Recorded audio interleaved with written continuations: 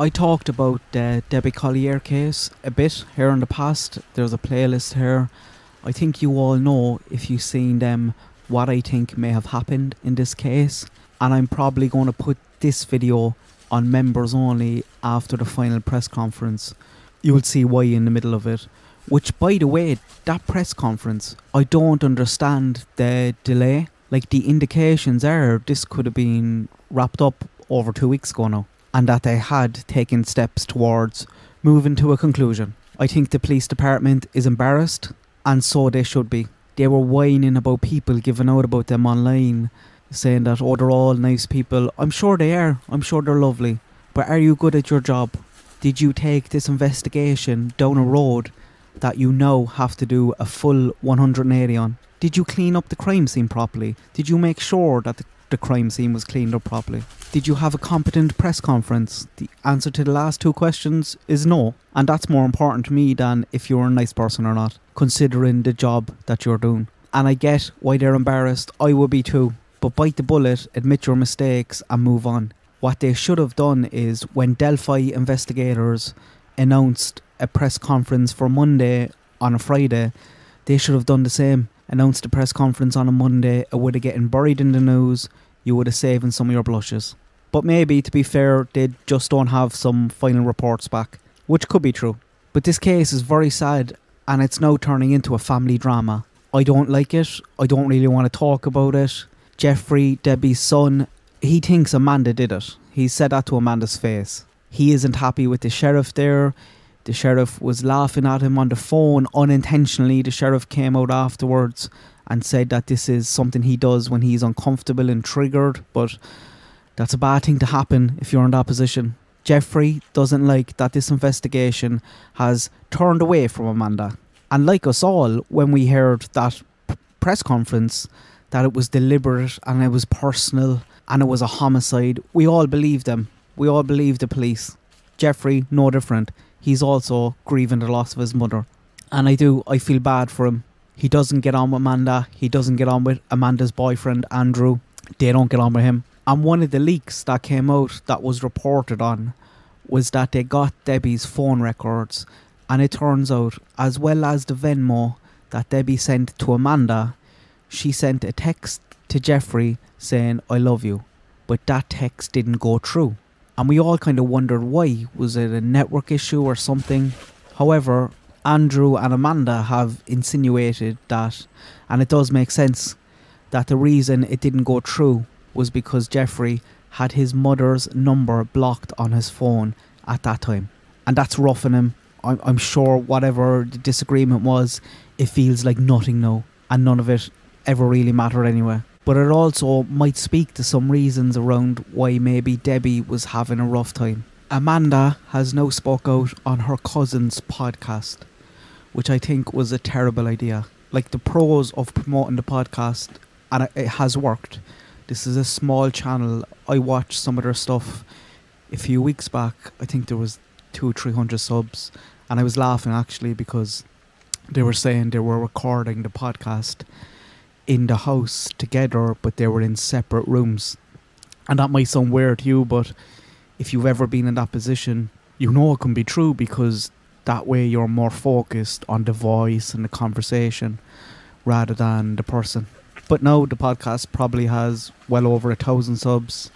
The hosts, they were on Core TV last night, so I assume they got a huge push off that, at Amanda's expense, really. The cons do not outweigh the pros here for Amanda. If you watch the full hour and a half, you might come away with a better understanding of Amanda as a person. But most people won't. They'll watch short videos calling out red flags. Amanda is a disaster in front of camera. She's nervous, she's shifty. And to be honest, I personally have pulled way back from reading too much into body language, like I did in the past, because I've been wrong. I've seen so many other people being wrong. And I think a lot of us, myself included, not that we think we're experts, we just think we're better than the average person. And I think we get a bit too carried away with it. I talked a few times about the Cleo Smith case in Australia and seen the online reaction to her dad. That was a huge wake-up call for me. But whatever about body language, Amanda kept getting her days mixed up, which is a disaster when you have people online reading into everything. The hosts didn't correct her, which they should have. There is one thing though. Amanda said she didn't speak to Debbie on this Saturday. I had to go back and watch it again because she was getting her days confused. So initially I was like, did she mean Sunday? But when you watch it, you will see, no, she's clearly talking about Saturday. Here's the clip. But no, I didn't speak on the phone with my mother at all on Saturday. We had exchanged some texts prior that day. But I didn't speak to her on the phone at all that day. So she said she sent texts, but the police told us there was a call at 11:50. And also, I actually asked Andrew, Amanda's boyfriend, about this a few weeks back. I knew Andrew was lurking around YouTube channels, and I put up a community post that I knew would get his attention. It worked. We had a little chat. I asked him about that call.